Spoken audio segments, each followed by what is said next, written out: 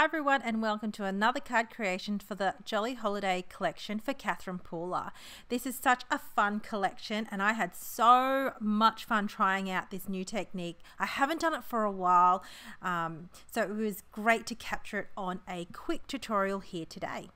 So what I call this technique is basically a faux shadow emboss technique where I've stamped with an ink first, a colored ink, and then I've restamped it with a slight offset to get a shadow but with heat embossing. I love this effect. It's really great for mass production and to create some panels ready to go, particularly with the new Caroling Sentiment stamp set. It has a sentiment as well as an image all in one.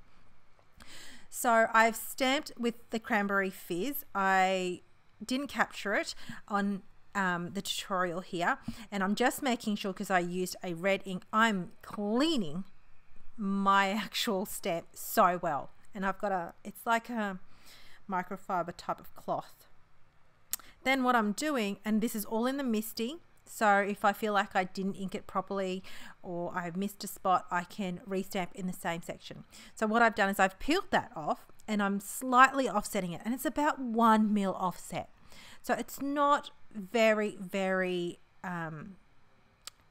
it's you know, you can still read it and it still looks great and it still remains that effective look that I was achieving.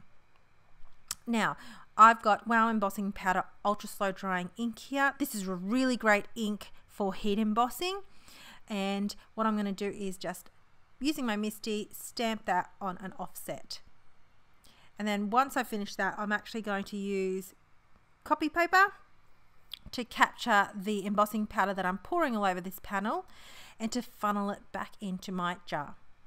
Once I've done that and flicked off any excess, I funnel it back in.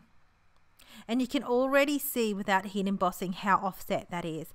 It almost looks like, you know, those 3D images. It's awesome. Once heat set, you can really see the inked shadow behind that heat embossed panel. Today I'm making a really easy card. It is not hard at all. Anyone can do this. And I just thought I'd show you this cool technique that I've been playing with for my Christmas cards. Now I'm going to heat set it with heat setting 2 with my Wow heat embossing tool. And check it out. I absolutely love it. I love that metallic copper. I've also got this set of dies, and I'm going to use the scalloped rectangle. All the stamp sets and dies and products is going to be listed in the link below. I will put a link product list in the description. Now, so in this collection, it comes with an awesome set of paper that coordinates with not only the ink pads, but with the stamp sets as well. I was actually really indecisive about choosing papers for this card.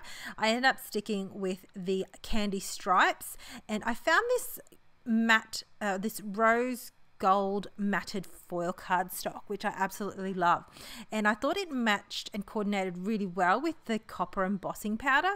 And so I have foam mounted that top panel and just then adhere it with my Express It tape runner here. This tape runner is easily accessible here in Australia, so that's why I use it, and it's been really convenient for card making. And really, this is a simple card. All I'm going to do now is add the sequins, and this is the mistletoe collection, and to adhere it down I'm going to use my Barely Arts. I'm using a fine tip. It comes with a couple of different types of tips plus like a closure as well for the glue so you don't clog it up, and a pin. It's really great. Highly recommend it. This has been my go-to adhesive. It's slowly replacing my Tombow Mono. And once I finish with that, that's it. It's really simple, and I hope this technique you give it a go. I'd love to see you tag Catherine Pooler or Joe Herbert and to see the creations you've made using this technique. Thanks for watching everyone, and I look forward to reading your comments. See you later.